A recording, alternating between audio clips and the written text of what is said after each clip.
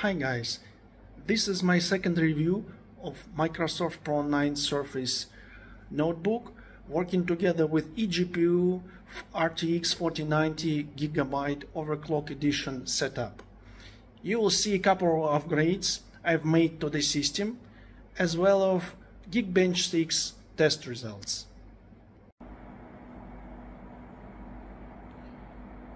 There are two hardware upgrades I've made to my EGPU system. The first one is the angled connector, which sits absolutely perfect inside the metal box. It's not messed up with the fan, just about the right.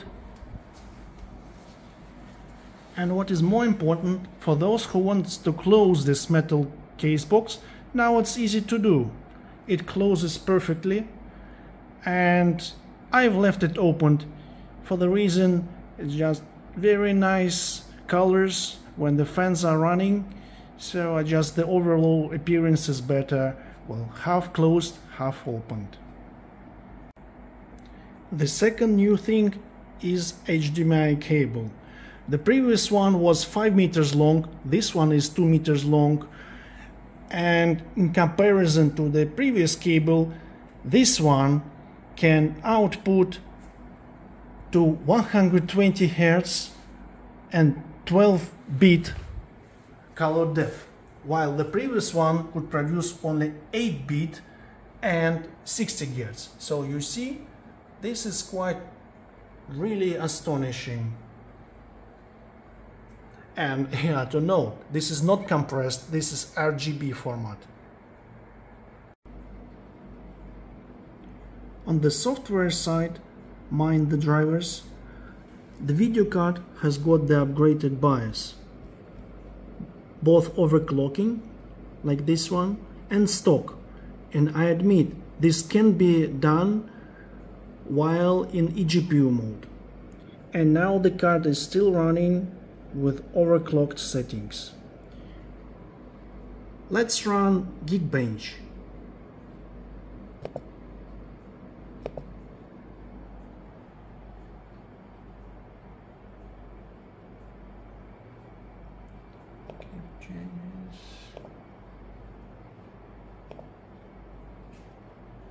I will run video test for OpenCL GeekBench 6.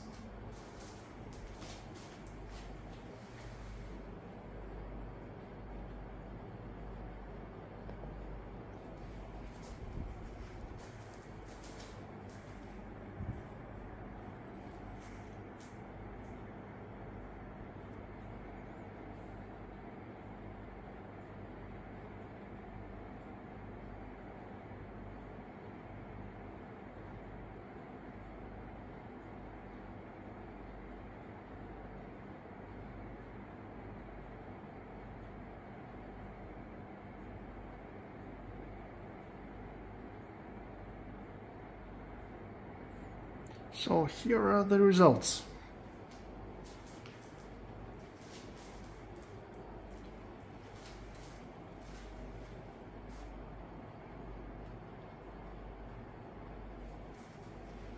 These are the scores.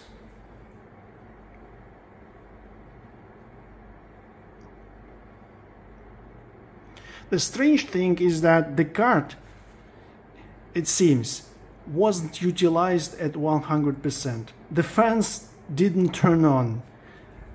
And I ran this test previously. The card power draw was below 300 watts. Let's check it out. How was it now?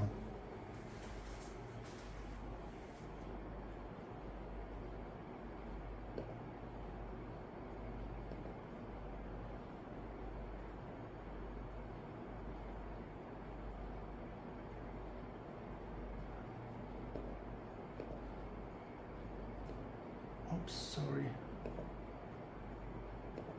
Shouldn't have run. Oops, yeah.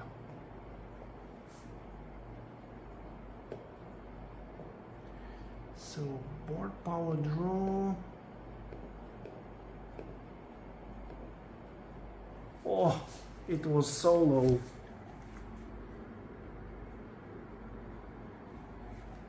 And the maximum clock, let's check it out.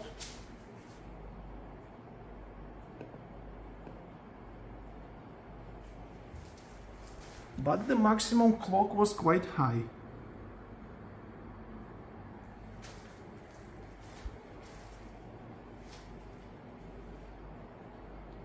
So anyway, you see the total result.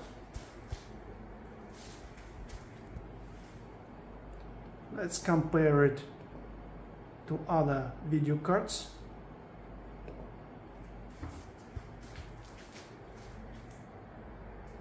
So it seems on top it's the reference 4090. It's astonishing our setup went ahead of RTX 4080. That's it for today.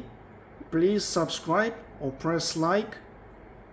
See ya. Bye bye.